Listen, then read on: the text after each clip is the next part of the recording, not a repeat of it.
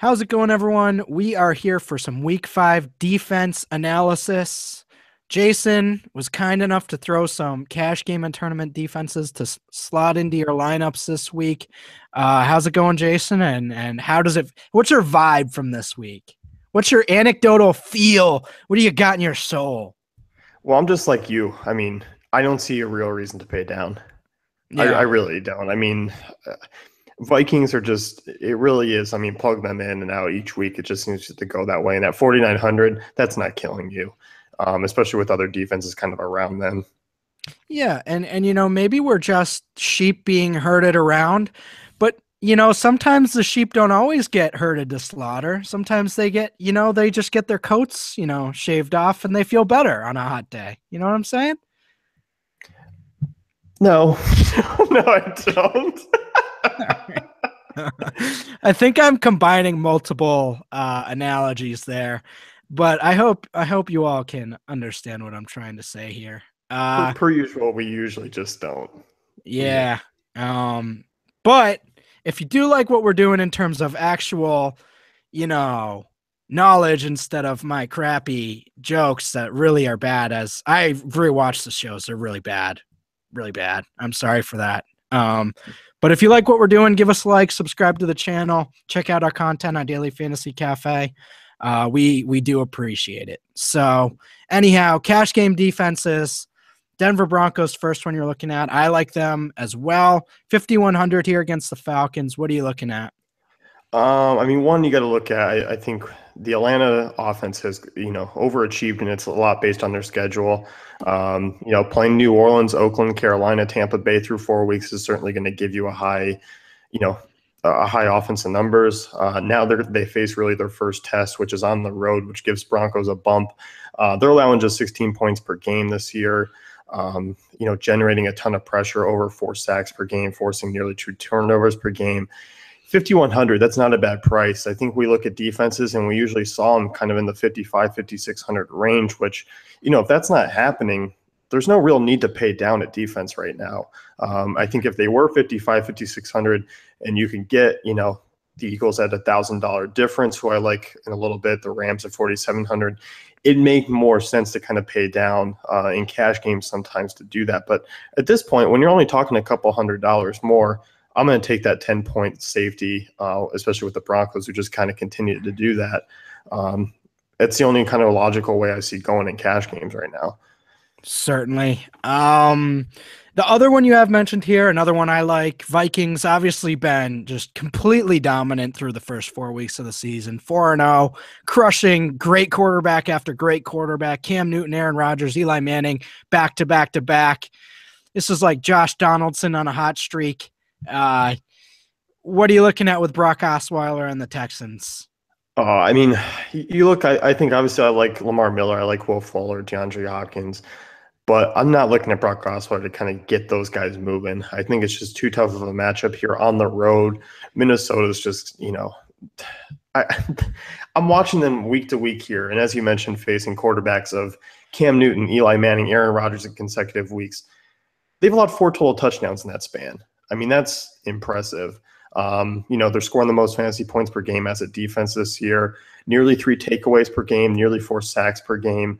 Osweiler is not a good QB. I expect overall Minnesota control the tempo of this game for the most part. Another home game here, they're allowing 12.5 points per game. I don't know. I mean, I want to say they're a better overall defense than Denver at this point. I really do.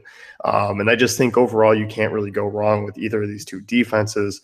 If you want to ride the hot streak there with Minnesota in terms of them and their upside, you can certainly do that.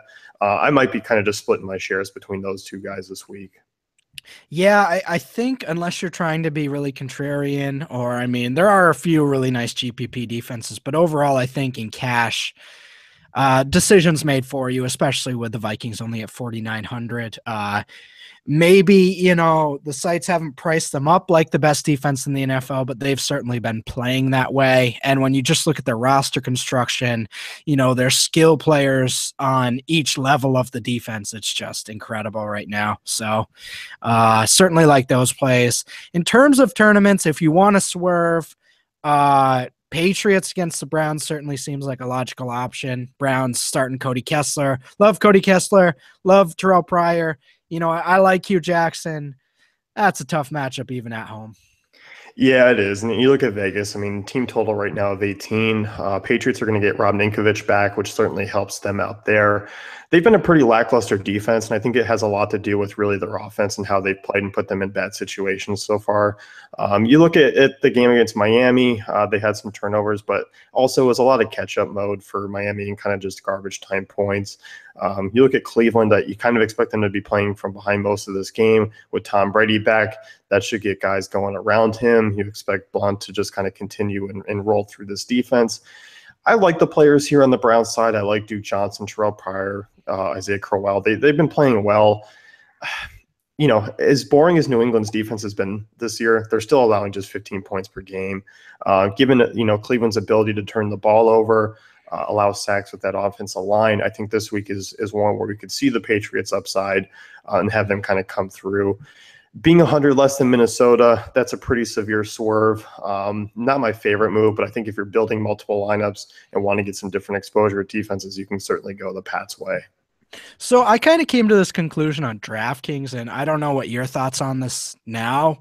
I think you can get away with playing Duke Johnson and the Patriots defense in the same lineup as a correlation, which sounds really strange, but I mean, if the Browns get down really early and they're down like 30-0, I mean they're not going to be running the ball down the middle with Crowell the whole second half. They're going to be dumping it off to Duke Johnson. So he might see a career, or not maybe a career high, but certainly a season high in touches this week. Maybe he sees 18 to 20 touches in a blowout. And I think especially if you're going Brady and Edelman or something like that, I think you can play Duke with the Patriots defense. I actually do too. I mean, I'm in agreement. I think you look last week, Corral was obviously the more successful back in terms of fantasy production coming into the game. But Duke Johnson outsnapped Corral. And I think, you expect the Patriots to be up much, much more than the Redskins were on Cleveland. I mean, that was a fairly close game for most of it. So this one, I don't expect that. You expect the Patriots to be basically rolling efficiently with Brady back throughout the entire game. That forces Duke Johnson to be out there much more than he was. Especially given his kind of receiving talents. Absolutely. The next one here is a fun one. This is like a clown show. The Rams versus the Bills. I just see like arms flying all over the stadium and just like fireworks and like everyone's eating cotton candy and just like it's just a wild atmosphere here. I don't know what's going to happen in this game, but I think the defenses are in great positions. What's your take on this? I do too. I mean, I like the Bills. I like the Rams here. Low total. I mean, it's only a total of 40 between the two of them. Both these offenses, I mean, you look, Todd Gurley hasn't looked like himself. Obviously, the Buffalo Bills are missing Sammy Watkins. Both these defenses have some playmakers, especially in the secondary. I like their front seven as well. Both are relatively cheap. For me, I'm going to take the home team as kind of a little bit of a favorite here, especially with the Rams, who do have some momentum rolling in, especially on the defensive side. Shutting down an Arizona offense on the road was very impressive. Football Outsiders has the Rams ranked as the 9th best defense, and I definitely like that. They've definitely shown that route. You and I mean, we both know, we both talked about a little bit over the last few days. This could be a time where the Rams lay down. They don't play like their usual selves. We've seen that in the past before. And that's why they're just a GPP team that you can kind of target. But neither of these offenses really have tremendous upside. And I just think overall, as you mentioned in your defensive pod for DraftKings, this could be one where defensive touchdowns and defensive, turnovers could be flying. I mean, and you just throw Tavon Austin in the mix on punt returns. You just never know if the Rex Ryan Bills are going to be prepared for anything like that. You don't know if the Rams are just so. It's so Rams as a Rams fan. It's so Rams to beat the Cardinals, beat the Seahawks on the road, and then just, lose 37-0 to the Bills. It's just so Rams. That would be so Rams if they did that. So I don't know. I love it. I love this game. I think it's going to be hilarious to watch. it's just going to be absolutely bonkers. So last game here, Eagles Lions. What are we looking at? 4,600 seems like, pricings across all sites are a little underrated on the Eagles right now. Yeah, I mean, I think you look, I mean, obviously on the road at Detroit, this Matthew Stafford led offense, not quite sure what to make of them. I think, obviously they came out and tore up an Indy secondary that was completely depleted. There was a lot of garbage time, a lot of kind of come from behind effort against Green Bay. So looking at that, it's like, is Stafford in this offense really that good, or was it kind of just luck for those 2 weeks he was good? Because you expected more out of him against Chicago, you expected more against Tennessee. Now you get an Eagles team that obviously coming off the bye week, which they're fresh, they're playing really well. They're playing really well before. That pass defense, I mean, per Football Outsiders, the third best so far this season, negative 33% DVOA. And with the lines, I mean, you know what you're going to get. It's just really a ton of pass attempts because they can't run the ball. They wanted to get Washington more involved. That didn't happen. Theo Riddick's not a between the tackles runner. They're solid in defending backs in the passing game. They've also been getting some turnovers. I mean, averaging 2 per game, averaging over 3 sacks per game. They've played 3 games this year. They haven't played 4 like some of the other teams, but holding teams to 9 points per game and 274 yards is pretty damn good because I don't know. I'm surprised. I mean, I just think there's a lot of athletes here, and because the pace has slowed down, it's not Chip Kelly there. This gives a little bit more of a break for this defense. And I think out of the 3 defenses that I have listed for GPPs, the Eagles are my favorite. One, because it's a little bit of a price difference from the rest. But I just think in terms of upside, they probably have the most. So Jason just said a lot of words there, and I'm gonna do the caveman. Is Ben Roethlisberger better than Matthew Stafford? Yes. Is Antonio Brown better than Marvin Jones? Yes. Is, D'Angelo Williams better than Theo Riddick? Yes. Is Todd Haley better than any coach in Lions history? Yes. Let's play the Eagles at 4,600, guys. Let's do it. I am. I mean, that's who I'm coming down to. If I'm making some swerves at defense, the Eagles are going to be my team. I'm in.